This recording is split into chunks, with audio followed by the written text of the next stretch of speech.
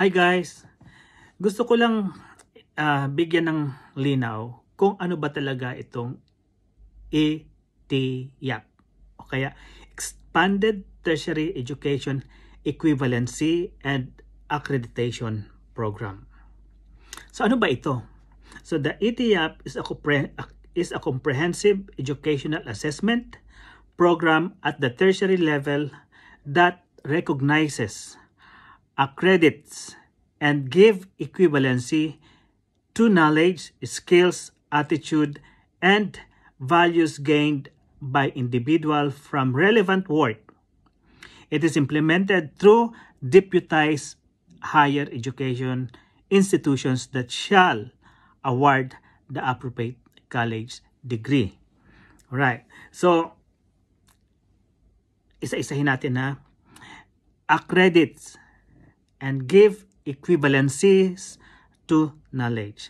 So, meaning, halimbawa, matagal ka nang gumraduate ng high school at hindi ka nakapag-college. After graduation, nagtrabaho ka in a certain industry. Okay? So, pwede kang mag-apply nito based on your experience. Okay? At hindi lahat ng universities and colleges ay meron nito. Okay, so puntahan natin ngayon ang CHED. Tingnan natin kung ilan ba yung number of ETEEAP deputized higher education institutions. Okay, so according to CHED website, the number of ETEEAP deputized higher education institutions, the total numbers are 96, the whole country.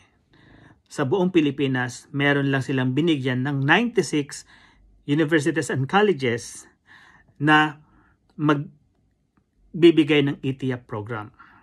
So sa public universities and colleges, meron silang 24 all over the Philippines at 70 in private universities and colleges.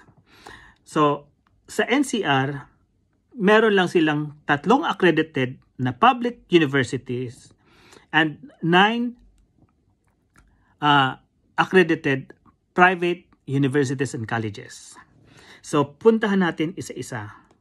Okay, kasi mahaba yung diskusyon namin dito kahapon. Okay. So, doon tayo sa, ayan. So, for NCR, take note, guys, okay? Hindi lahat ng courses ay pwedeng i-apply ang ETEEAP. Okay, depende sa school at universities kung ano lang yung certain degree na meron silang accreditation galing sa Commission on Higher Education. Okay, so Ateneo de Manila University, graduate and professional programs.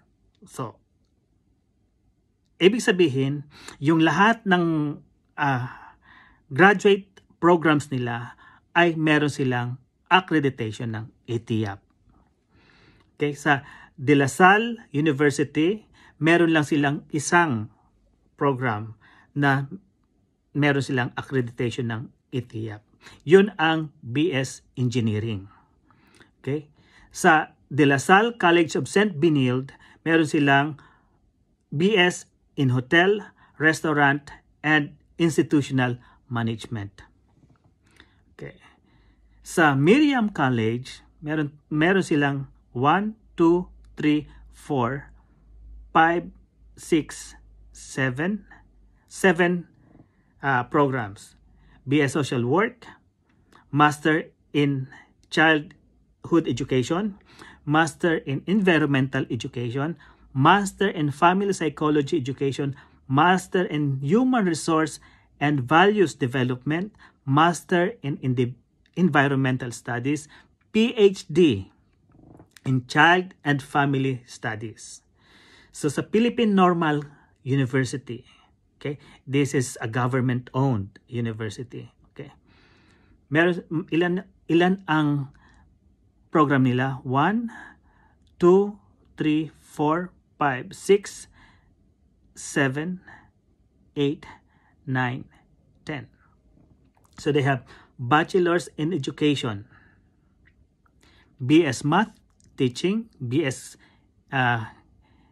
Chemistry Teaching, BS Physics Teaching, AB Psychology, AB English, BSE and English Bachelor in Childhood Education, Master of Arts, and PhD in Linguistic and Doctor of Education. Okay, sa Polytechnic University of the Philippines, PUP. Okay, so meron silang Bachelor of Applied Psychology, Bachelor in Business Ad, AB Public Administration, AB Political Science. AB Political Science, kung saan yan ang tinapos at tinanggap ni Senator Manny Pacquiao. AB Master in Communication, Bachelor in Cooperatives, BS Office Administration, MA and Mass Communication.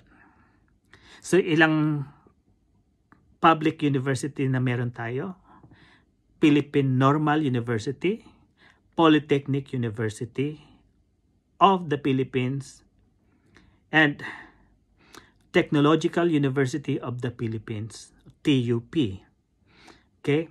Sa TUP, meron silang Bachelor of Technology, BS Industrial Education, Bachelor of Technician Teacher Education, BS Computer Science, Master in Technology. Okay. So, tatlo na yung state university nabanggit ko. St. Joseph College, Quezon City, meron silang AB and Community Development, BS Office Administration, and BS Business Administration. So, sa UST, University of Santo Tomas, meron silang 1, 2, 3, 4, 5, 6. Okay? Bachelor of Arts, BS Engineering, BS Nursing, BS Music Graduate Programs, MBA, and Master of Music. PWU, or Philippine Women's University, meron silang BS Hotel and Restaurant Management, AB Communication Arts, Bachelor of Fine Arts, major in Advertising. Sa Lyceum of the Philippines, Manila, meron silang Bachelor of Arts, BS Psychology, BS Hotel and Restaurant Management, Bachelor of Science in Business Administration, BS International Travel and Tourism Management, BS Computer Engineering, BS Information Technology. Right. So, New Era University, meron silang BS in Education, BS in Business Administration, AB Political Science, Master in Education, and Master in Business Administration. So mga tuwid, ang nag-offer lang na university ng ETEEAP na may ETEEAP program ng AB Political Science ay PUP and New Era University. So, pag ang isang college o university ay walang accreditation sa CHED ng ETEEAP program, ibig sabihin, they cannot confer any student to graduate for the certain degree. Ulitin ko. Ang meron lang AB Political Science na ETEEAP accreditation ay New Era and PUP, Polytechnic University of the Philippines. Kung ang University of Makati ay wala silang accreditation ng ETEEAP for AB Political Science, therefore they cannot confer any students to graduate for that program. Okay? Bye.